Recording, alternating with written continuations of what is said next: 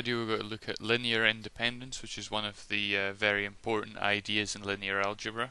I'm going to just go through that and explain what it is and a couple of uses in other bits of linear algebra that can help you solve equations, etc. So the basic idea is that if vectors are linearly independent, no combination will sum to zero other than the zero combination, so just the zero vector multiplying by that. So to write that mathematically, you're just saying that some constants times each vector will not sum to zero. Is not equal to zero. There is no combination of these c's that will give you zero for all except for just the zero combination, so it's different from that. So let's look at some examples.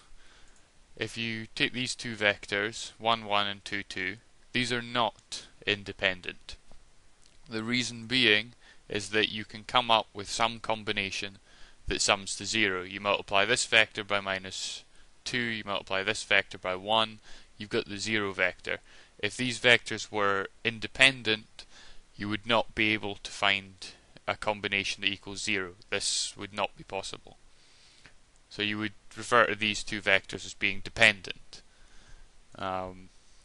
These two vectors, on the other hand, are independent because you can multiply these vectors by whatever you like apart from the zero vector, and you will never get zero. Any combination of these two will not give you zero.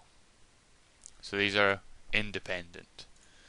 And you can think in terms of graphs. You can say that two vectors are independent if they're not on the same line, and three vectors are independent if they're not on the same plane. Do you think that lines and planes have an equation which describes them? There is an equation linking all of the vectors, so that they're going to be dependent in some sense.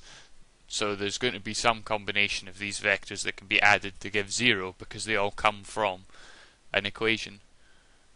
They're all linked in a way. And you can think in terms of the rows of a matrix and the columns. So you talk about the row picture and the column picture. So thinking about the row picture first, if you look at the rows of a matrix, right, you want to look at the rows and work out if you can add any of the rows. You can multiply by scalars and add them. Some sort of simple row operations that will give you another row. And if you can, then that row is linearly dependent. That's a way that you can think about this. And the use of this is that the rank of the matrix, there's lots and lots of different definitions for the rank of a matrix, but one of them is that the rank of the matrix is the highest number of linearly independent rows. So if one of the rows was linearly dependent and the other two were linearly independent, then you would have a rank 2 matrix. For example, if you look at this, this is just using letters to make it very simple. You know that this row plus this row gives this row, which means obviously you can just add those two rows and subtract this other row and you can get 0.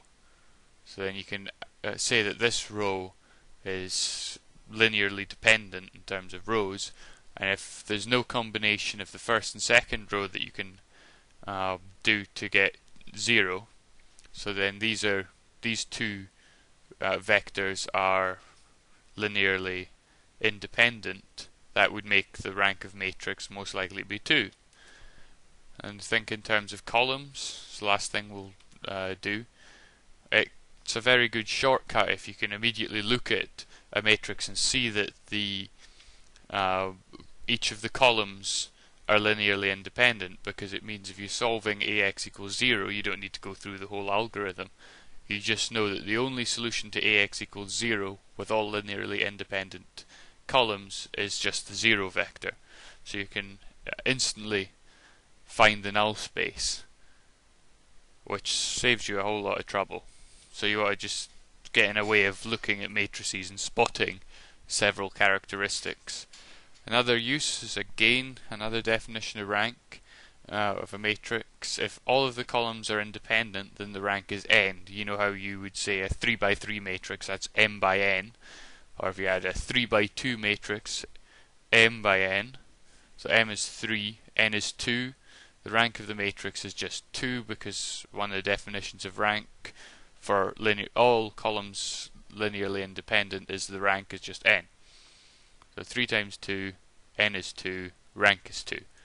Considering just the identity matrix as being your A, you can see that each of these columns is linearly independent. That's the most simple matrix, which has got all linearly independent columns. You can see that this multiplication works out to give you 0, and using the second rule here, you can see that the rank of this matrix is 3. This is a 3 by 3 matrix. Each of the columns are linearly independent. This rule holds. So the rank of this matrix is 3.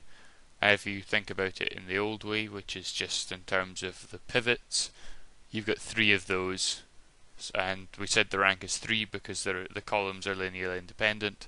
The rank is 3 again. And that's the very basics of linear independence.